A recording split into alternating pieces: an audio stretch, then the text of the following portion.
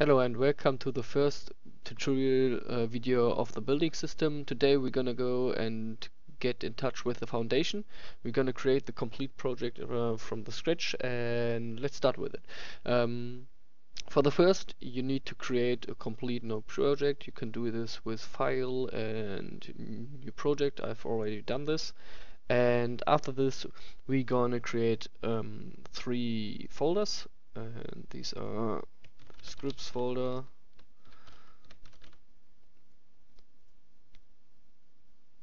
prefabs, and the material folders. Oops. Materials. And after this, we're gonna create a plane. This is our foundation, or not our foundation, our terrain, more or less. I like to work with a plane in the example, and let's name it foundation, terrain. And then we already have a directional light. Just place it here, like it is here now. And the camera has to be positioned right. I like it more as a top down. You also can have something different, like third person view or something like this, but I guess as a presentation it's easier to have a top down version. Okay, after this we need our foundation, which we're gonna create, and it's not a plane, it's a cube actually. So I drag it down there. Let's zero it all and the terrain as well, so that we have everything fine. We have a cube here, and let's take a look at it. Our foundation probably is a bit bigger, so let's change it to 0.5, 0.2, and like let's say 2 by 2 as the size. This is fine, I guess. Okay. Oh, the camera position is wrong now. Let's take it a bit higher. Oh, this is nice. Okay, let's call it foundation. Yeah, and also zero it so it's on the ground when we want to place it. Okay, after this we need, yeah, actually I want to have a material on it. We create a material and call it as well foundation, so that we have different colors from the plane and the foundation itself. I want to have a legacy, not a legacy shader, a legacy shader bump diffuse, and I want to have a different color. I don't know, like it's not really brown, it's more red, but okay. Just drag it on the foundation and save it in the prefabs folder. And now we have our foundation. I just delete it now, and okay. So now we're gonna create our scripts, and we go in our scripts folders and create our building manager. Oops, this was not intended. Delete it again. Create building manager. This building manager will be for everything which is related to the buildings. So how the name is called. So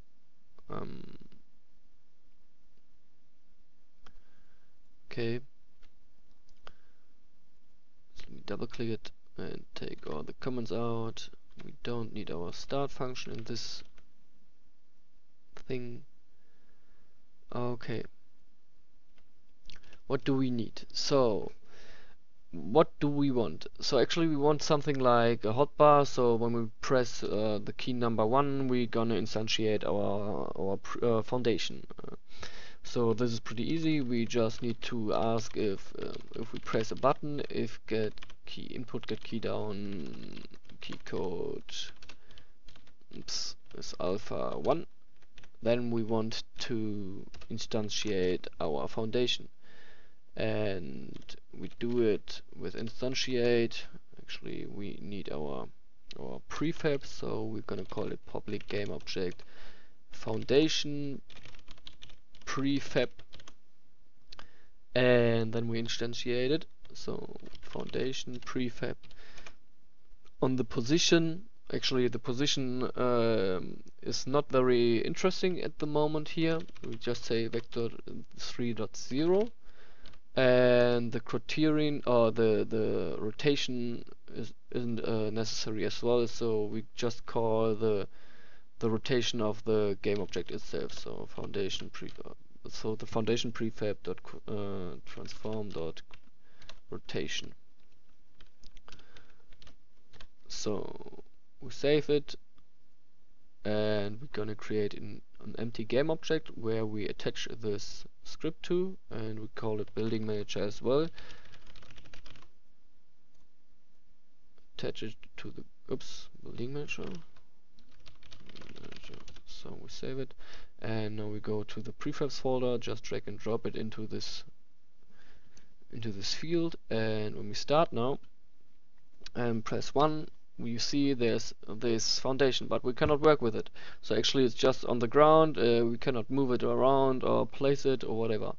So this is what we need to change now. And actually there's also another error.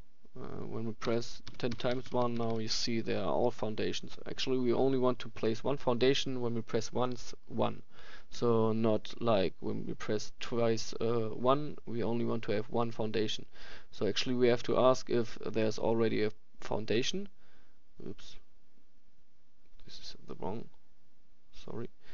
And this we're gonna do it with in public static boolean. So actually we just write something like this: public static bool is building, and it's default false. So actually if we didn't if we are not building, we're gonna instantiate our foundation.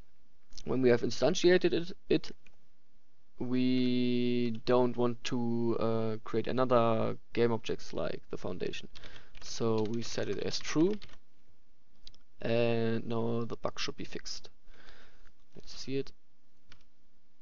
You see I'm pressing 1 and nothing happens anymore. So okay, this works. Okay, after this we want to move the foundation around and have the ability to place the foundation. We're gonna do this. We're gonna create a new script. We call it foundation, and we're gonna attach it to the prefab before we forget it. Foundation, and now we're gonna go into the script. Reload all. It's fine. This. Need this.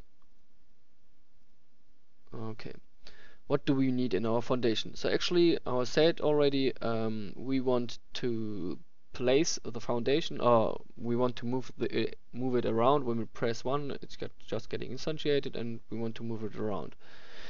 So we just go in our update function, and we ask if this foundation is already placed. If it is not, we want to move it around. So actually we need our bool is placed, and if it's not placed, we want to move it around.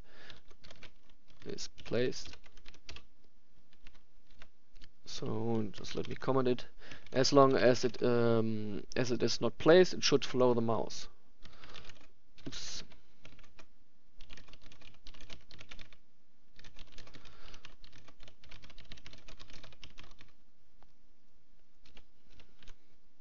Okay. We do it with raycast. So actually, I only want to have this foundation following the mouse when we are on the terrain, and not when we are outside of the game. So we do it with a raycast. I guess this is the easier way.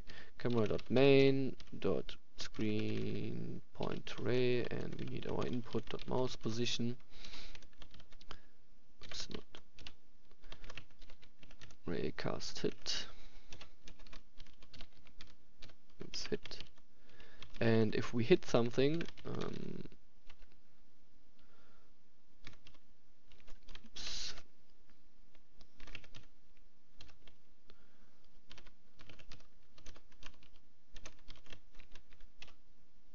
we just when we hit the foundation or something, we want to have this the position of the foundation as the new position. So actually, it's only so the foundation just follows the mouse. Dot x and 0. We want it on the ground. We don't want to have the height in it.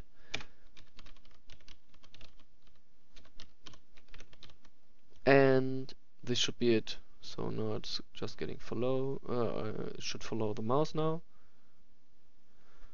I'm pressing 1, you see the mouse is just following it, and when I'm outside, you see it's not working. Okay.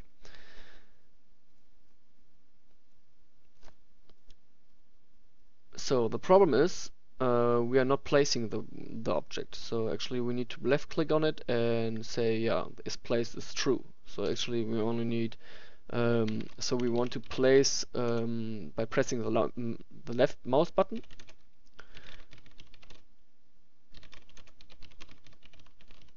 Oops. Mouse button, and we're gonna do it with the if condition. Input.key down, got mouse button down 0. We say is placed as true.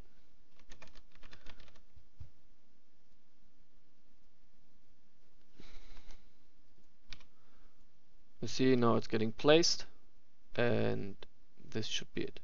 Our problem is now that no, it's not our problem. Okay, what we need as well. We need to say, or we need to call the building manager that we are building. So actually we just say building manager dot is building is as true when we when it's not when we are building. So actually when we have instantiated the foundation, it's just true, and when we place it, it's false, because actually we are not building anymore. Save it, and it should be it. You see there's a second one which I can instantiate now, but there's no snapping system at the moment. This is what we're gonna do in the next step. This will be a lot more work. This is pretty much only the basics, but this is how it works now. We can place it now here, the second one, but actually it doesn't snap. Yeah, I hope you like it, how far it went now. Feel free to follow me on Twitter and follow me on Facebook or whatever, and I hope you like it. See you to the next video. Bye.